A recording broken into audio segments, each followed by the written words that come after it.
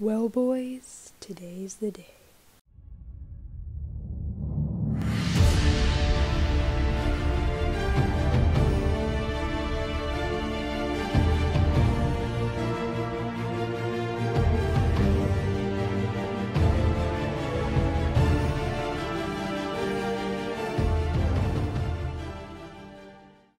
Alrighty, that's enough of that.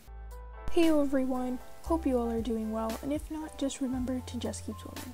You read the title, you know why you're here. Today, we're reviewing another drawing app. To be honest, I feel like the IBSX, I forgot words. To be honest, I feel like the IBIS Paint X video wasn't really well done, but I'm actually gonna put more time and effort into this one. Like, god damn it, I didn't practice on a YouTube video, just never all gone away. Now, my cubs, I will tell my experience with the app IArtBook.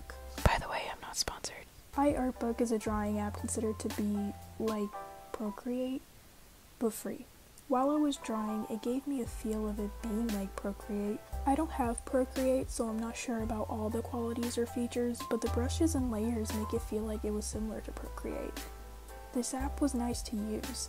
It had all these brushes and how it would look like when you use them, unlike a Metabang.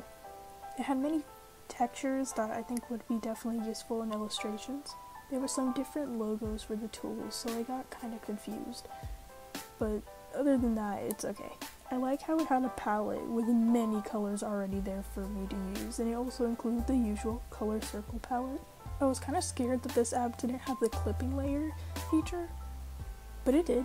A con I did have was probably the brush strokes.